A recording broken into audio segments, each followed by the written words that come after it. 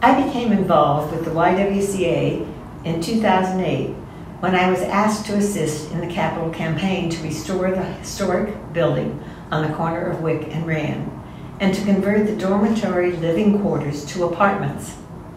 We now provide housing in the restored Kensington Apartments and soon in a restored Illinois Avenue property.